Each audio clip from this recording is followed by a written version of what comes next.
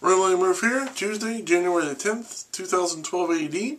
Just got back from the dollar store, or not the dollar store, but the resale store here in Taylorsvile.